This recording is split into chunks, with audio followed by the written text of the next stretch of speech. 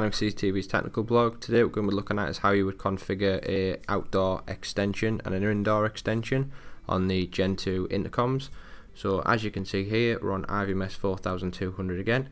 So if we go into device management, you can see the device we've already configured in the previous video. If we click on online device, we've got our two inactive devices down the bottom. So if we just tick both of those and press activate, and if we now put in a password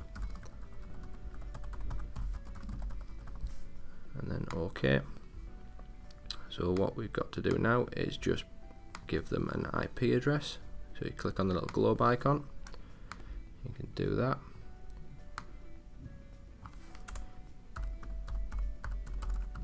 Do it 42 and just put in the gateway,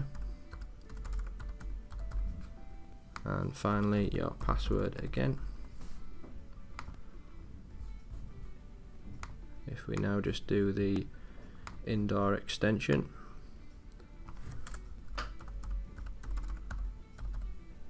and then again put in a gateway.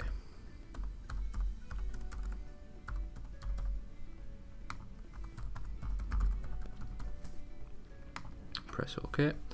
So now what we need to do is just add them to the software. So because it's already ticked, we'll add the indoor extension first, and that's what we'll call it.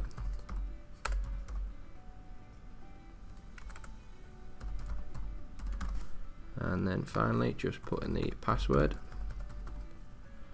and press add. So that's that one added. So if we now just do the outdoor extension,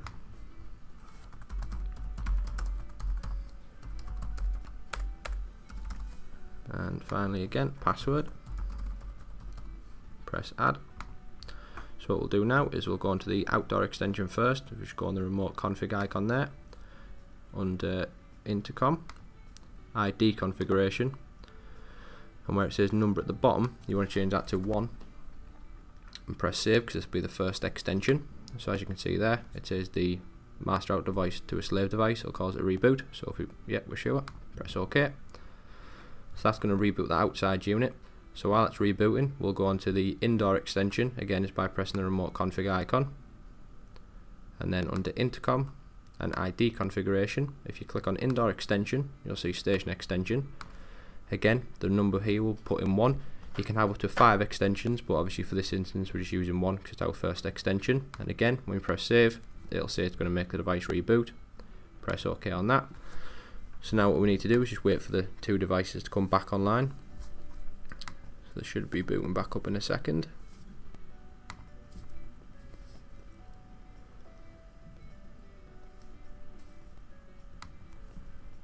You can just check on the online device at the bottom and just press refresh. So as you can see there, the outdoor extension has just came back up, and as you can hear, it's just came back up. So if we go back onto it under remote config, under Intercom and dial now, you want to put in the room number, which will be the same as the room number which you put in on the main outside unit. So if you press save on that, the other option on here that you need to do is under network and link network. It'll ask you for the main door station IP address. So obviously you can just see on the software there, they're their IP addresses, so you just put that in there. And for ours it was 41. So if we press save, that's pretty much the config of that unit done.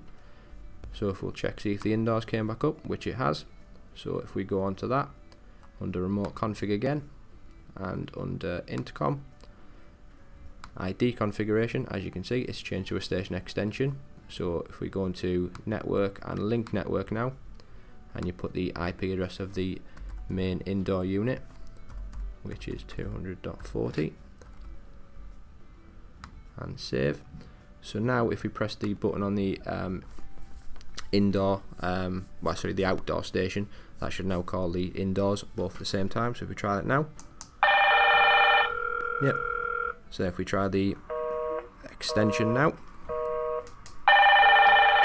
and as you can hear, that's bringing both units. So that's pretty much everything covered today. Thanks for watching, and we'll see you in the next one.